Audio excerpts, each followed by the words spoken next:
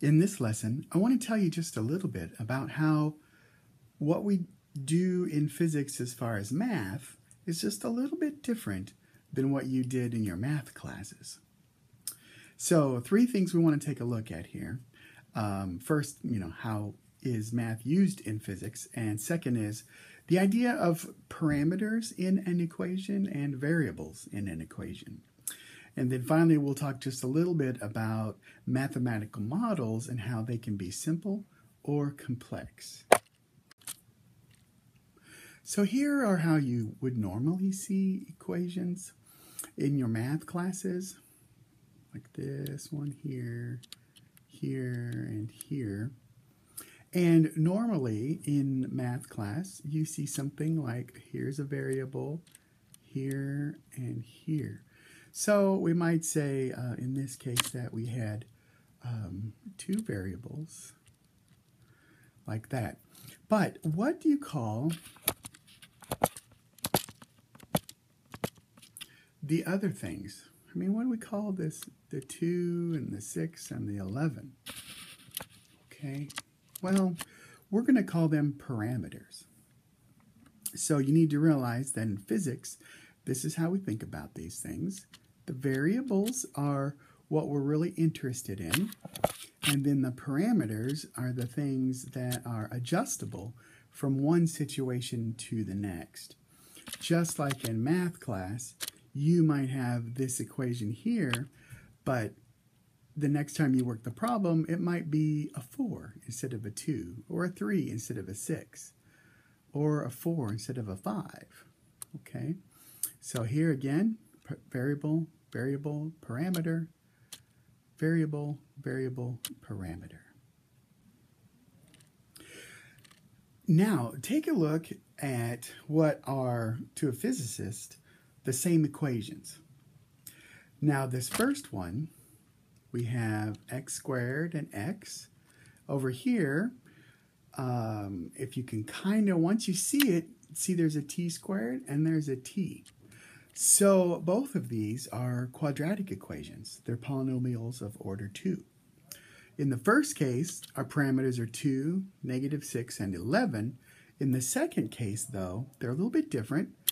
X sub I, V sub I, 1/2, and A. These other equations, again, you see this looks not too bad. Okay, there's nothing scary about that. If you were just faced with this guy right here, that might look pretty intimidating until you realize that what you're dealing with are parameters and variables. So the G, M1, M2 are the same as a 5, and the R squared is the same as the X squared. Now, the next equation, you can see here, something squared, something squared, something squared, something squared, parameter, parameter. Okay. Now, there are different ways of looking at it, of course, but what you need to begin to do is to train yourself to recognize that when you see, let's say, something like this, all those crazy numbers there, the G, the M1, the M2, whatever, okay, just kind of in your mind's eye, put it in there as a number, okay, and then it's not so scary, because that's what we're going to do later anyway. Okay, so when we use mathematics and physics, what we're really trying to do is to build a model, which is something that can explain, using mathematics, what we observe in the world. So the simplest of all are these linear ones, okay? And you probably have been seeing that guy forever, all right? That's usually an algebra 1 or a pre-algebra kind of thing. And so it's typical, if we have something that's increasing like this, then we say that that is a linear model, okay? We could have something that was acting like this, Okay.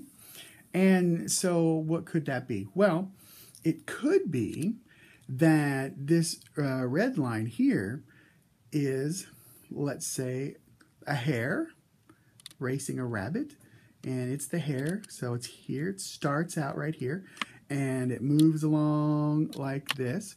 And the rabbit is over here. Whoa, sorry. The tortoise is over here, and it's moving along like this at a slower speed. Okay. Now, it could turn out that the turtle and the rabbit, when they are moving along, they happen to run into a kangaroo, and the kangaroo is going the other way down the path, like that. So each of these lines has its own characteristics that you're familiar with, a y-intercept, and in this case, that would be where they start. So rabbit, tortoise, kangaroo, okay? And in this case, the slope value m is going to be related to how fast that they're moving. Okay, this is a quadratic model, and it's a polynomial of order 2. And again, you've seen that kind of thing for a long time now. What can we do with that in physics? Well, we might say that you're standing on a bridge and you drop a coin into the water, and that coin is going to follow, it's going to drop down, and this might be the height of the coin over time. And so we use a quadratic model to connect how the coin is dropping to time. All right. Now, you might have a friend, and let's say at the same time you drop the coin, the friend tosses his or her coin straight up in the air. Okay. And then that might go like this. It's going to go up, peak, and then begin to come down like that. Okay. So again, it's going to be a parabola. Very nice quadratic fit. These things work really, really well. There are other cases where we could have a parabola that went like this. Okay, so that might be somebody underneath the bridge shooting a rocket up at you. Okay, and once the rocket gets to that height, it's gonna hit your feet or something. I don't know. Lots of things we could do with that. But that's your basic quadratic model.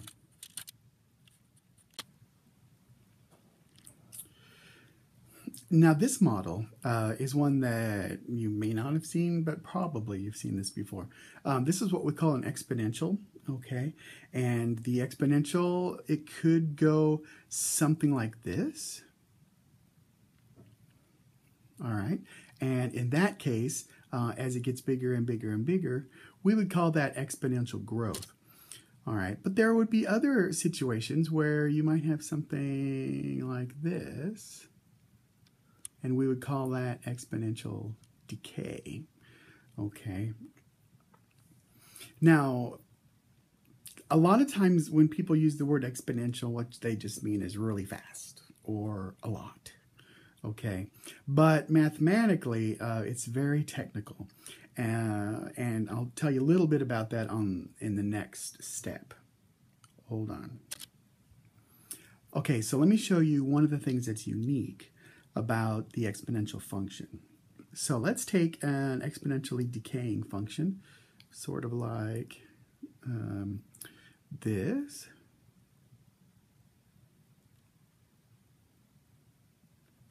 Okay, and these guys have a very unique property in that once we come over here a certain amount, it's going to cut in half. Okay, now we don't know how long that is, 2 seconds, 40 years, we don't know. But in a certain amount of time, it will cut itself in half. And the way it turns out then is the same amount of time later, it cuts in half again. And the same time later, it cuts in half again. And the same time later, it cuts in half again. And so on and so on. This, in fact, is the concept you may have heard of called half-life. Okay? Now, it can work the other way too. We could have something that's growing exponentially. And if it's growing exponentially, then it's kind of the opposite. It's going to go, let's say, half, 1. Ooh, that is not the right. My bad. Sorry about that. It's going to go quarter, half, 1, 2, 4, like that. So it's instead of going by half every time, it's going to double every time, just like that.